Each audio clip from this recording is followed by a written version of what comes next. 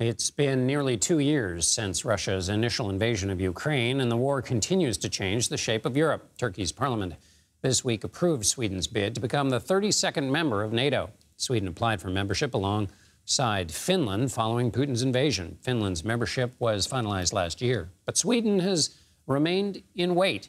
Its fate now hinges on approval from Hungary, whose prime minister has invited his Swedish counterpart to Budapest for negotiations. NATO membership rules say an attack on one is an attack on all. That means in the event of a catastrophe, the U.S. would defend Sweden at a time when American voters and some leaders question the necessity of our involvement abroad. Charles Kupchan joins me now. He's a senior fellow at the Council on Foreign Relations and professor of international affairs at Georgetown University. Charles, it's good to have you back again.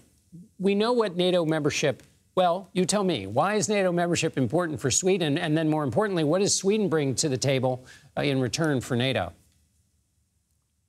Well, the fact that Sweden and Finland, both of which were neutral countries for decades, have decided to end neutrality and want the security that comes with NATO membership, it speaks to what a strategic mistake Putin made in invading Ukraine. He wanted to weaken NATO. He wanted to roll back the post-Cold War order, and instead he's fighting hard and not doing very well in Ukraine. And NATO is much stronger than it used to be, more troops on the eastern flank, and now two neutral countries, Finland and Sweden, joining NATO. Sweden is a big country strategically located in the high north, important for security in the Baltic Sea and also the sea lanes of communication between northern Russia and the North Atlantic. They spend more than 2% of GDP on defense, which is the NATO benchmark. So they bring to the table a lot of assets when it comes to strengthening the Western alliance and making sure that Russia does not threaten the West. Turkey was delaying for a while. Now they're on board. What got resolved, and was the deal sweetened for Turkey by any of the other NATO members? Well, Turkey complained that the Swedes were not being sufficiently vigilant in countering the Kurdish separatist group, the PKK, some of whose members were in Sweden, some of whom raised money in Sweden.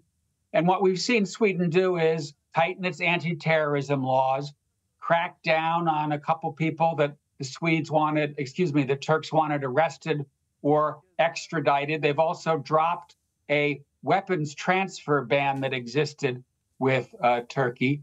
And the other thing I think is the Turks were looking for some F-16s and some upgrades to their existing F-16s from the United States.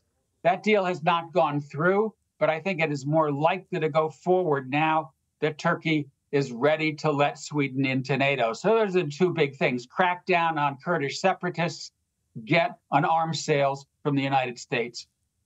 What should we know about then Hungary, that being the last vote blocking? You know, Hungary is a troublemaker. Its prime minister, Viktor Orban, is Europe's bad boy. He basically is standing with Turkey to try to exact some compromises. Exactly what, we don't know. The European Union and NATO criticize Hungary and Orban for backsliding on democracy. They may be saying, please back off. But bottom line here is he is not going to rain on the parade. Now that Turkey has moved, I expect Hungary to follow suit. So I think we'll see Sweden join NATO sometime in the next few months after we see ratification by the Hungarian parliament. And finally, Charles, we're in an election year, a presidential election year. How should voters think intelligently about what's at stake in terms of NATO's role, the way President Biden has seen it, and then the way former President Trump would see it, given his past practices? How should people think about how to assess that issue? Well, you know, NATO is back in business at the center of American security policy because Russia has invaded Ukraine and demonstrated malign intent. And who knows? It's possible that Russia could attack a NATO member. And as a consequence, the United States has reinvested in the alliance. The alliance has reinvested in partnership with the United States. During his first term, during his presidency, Mr. Trump talked about withdrawing from NATO. Some concerned that if he is reelected, he may again attempt to withdraw from NATO. I think it's unlikely, and that's in part because NATO enjoys strong support on both sides of the aisle, Republicans and Democrats alike. And now that Russia does pose a renewed threat to Europe, I think we're likely to see NATO beef up its eastern flank, enjoy solidarity and unity for the foreseeable future, no matter who wins the next presidential election. Charles Kupchan, Georgetown University professor and senior fellow at the Council on Foreign Relations. Thanks so much.